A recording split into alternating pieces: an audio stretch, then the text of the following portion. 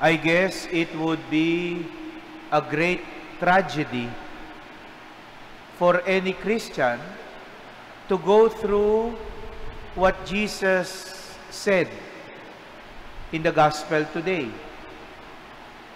That is, to see, to look, but not see the work of God in us and around us.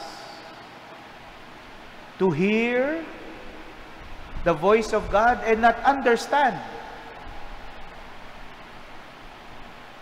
That would be really very tragic. Because Jesus tells us that to be able to see His work is to be converted to Him. To be able to hear and understand His words is to share in the healing that He brings. So it would be of great tragedy really for us that we look and not see, that we hear and not understand.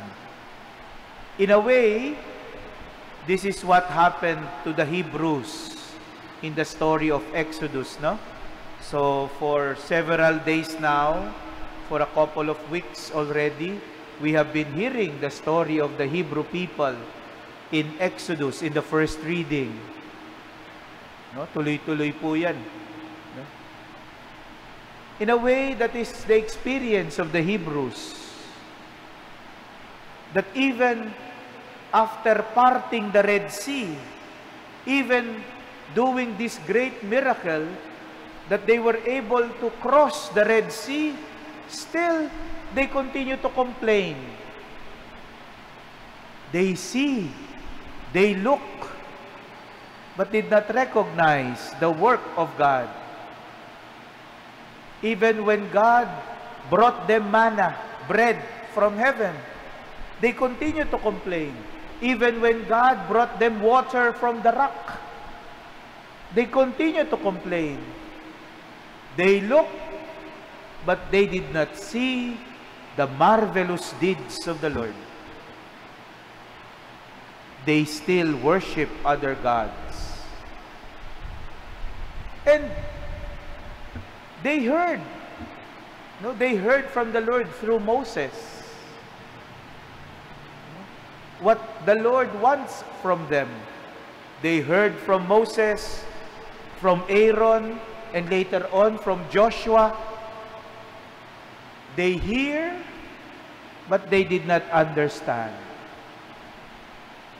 They continue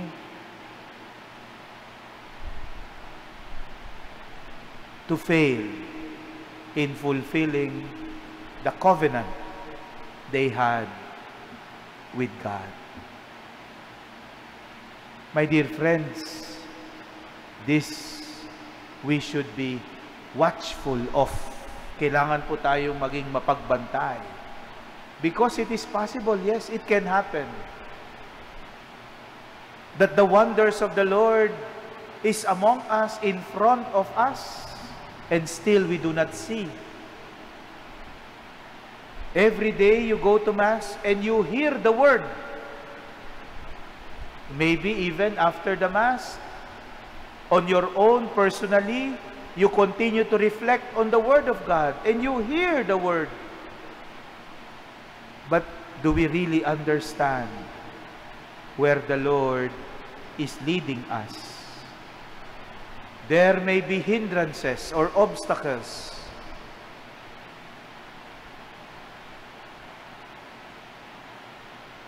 that continue to blind us, that continue to make us deaf to the Word of God, to the works of God. And we have to examine ourselves and always pray, asking the Lord for help, that we always look and see, that we may always hear and understand the wonders of the Lord, the will of the Father, where He wants us to be.